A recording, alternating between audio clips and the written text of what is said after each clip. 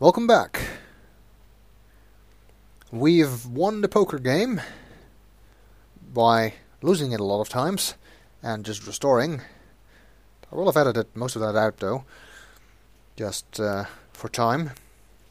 And it seems that Frank, who we've found out is actually Jessie Bains,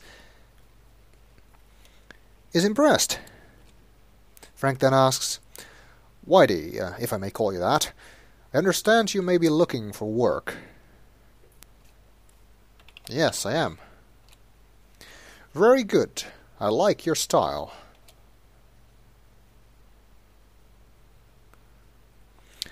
"How would you like to join me in my suite for a drink, Whitey?" asks Frank. "I have a business proposition to discuss with you." "That sounds good. Yes." "Great. Follow me."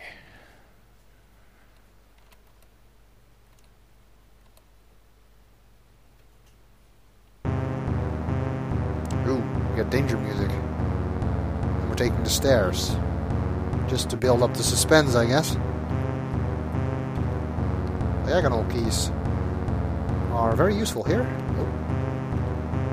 Apparently I suck at walking the stairs.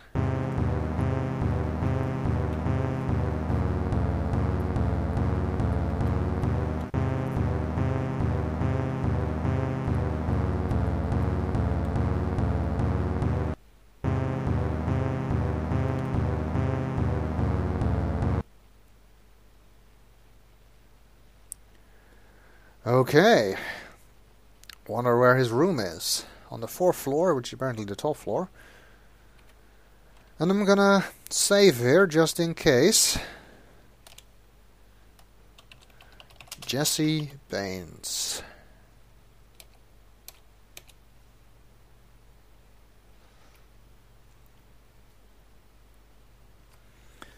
Because this guy... Oh, apparently I suck at going through the door. This guy is dangerous. "Well, Mr. Bankston," says Baines, "I have a little proposition for you that I know you'll love." Wow, his room is much nicer than ours.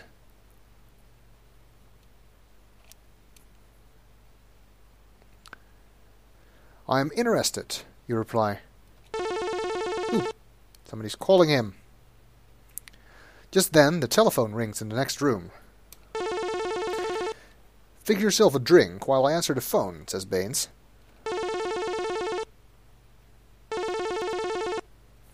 You step up to the bar and peruse the selection of beverages. And while he's doing that, as soon as I actually are able to do anything,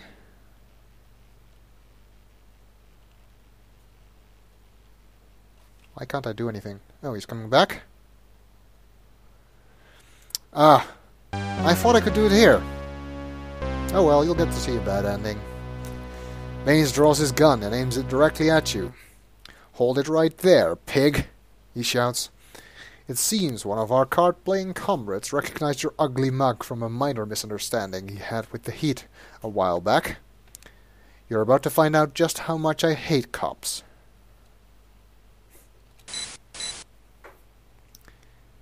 And he shot me. Unfortunately, your failure to transmit your location has resulted in your untimely demise. Thanks for playing Police Quest. Next time, don't make this mistake again. Let's not. You whisper a soft "Room 404" into your transmitter pen, informing your backup unit of your location.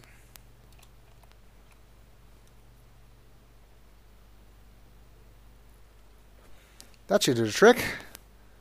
Well, we already read that. And then the phone rings. I think in the VGA version you actually enter this room in a different way and you need to radio backup while you're in the room. That may have thrown me off. In this version you apparently need to radio backup before you enter the room. Good thing I saved. Well, let's see how it plays out this time. Bains draws his gun and aims it directly at you. Hold it right there, pig, he shouts. It seems one of our card-playing comrades recognizes your ugly mug from a minor misunderstanding he had with the heat a while back. You're about to find out just how much I hate cops.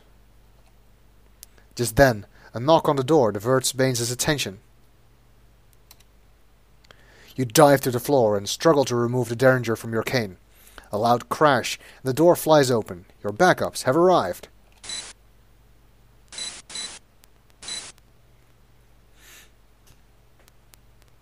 Bains is taken down in the barrage of gunfire. In the twinkling of an eye, the shootout is over. Sprawled unconscious on the carpet with a near-fatal belly wound lies Jessie Bains, the Death Angel.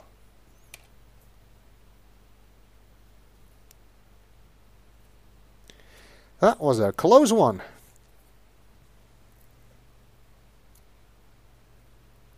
Jessie Bains, the Death Angel, was brought to justice and tried in the Superior Court of the City of Lytton on the following charges.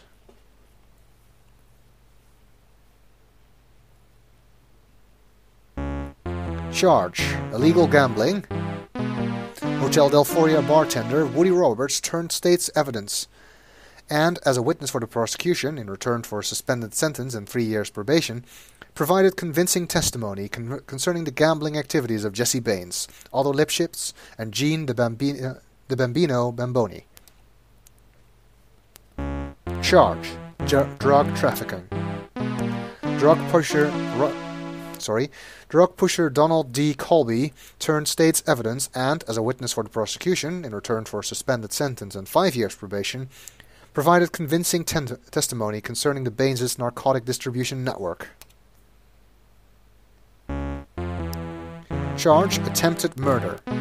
Lytton PD Detective Bonds, Anglin and Smith presented eyewitness testimony concerning the shootout at the Hotel Delphoria. Charge: first-degree murder. Ballistic tests provided a positive match between Bains' .32 caliber automatic handgun and the weapon used to murder Jason Tiselli. And now, the results of that trial.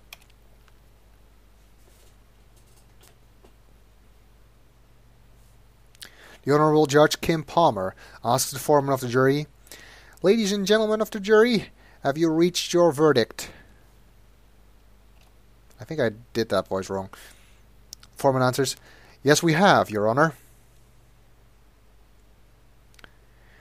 Bailiff, please bring the jury's verdict to me.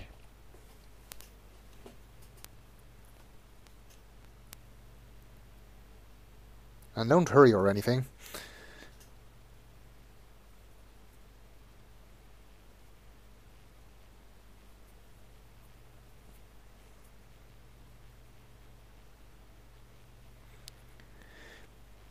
Bailiff, please read the jury's verdict to the court. Charge: illegal gambling, guilty as charged. Charge: drug trafficking, guilty as charged. Charge: attempted murder, guilty as charged. Charge: first-degree murder, guilty as charged. Mr. Bains, please rise for sentencing. Oh, I think this is the judge, actually. Do you have any last statement before I pronounce sentencing?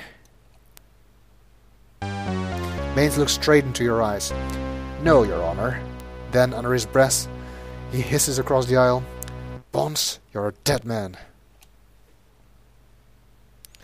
Staring intently at Bains, Judge Palmer says furtely, "Jessie Bains, you are hereby sentenced to a total of 97 years in the state penitentiary, without possibility of parole." I'm thinking he won't make that. The courtroom erupts in spontaneous applause. You smile broadly until you catch Bains' glaring holes through your skull. You know your life is not yet free of the Death Angel. And I don't think we're going to make the rest of the ending in this video. So we'll be back for one final video next time.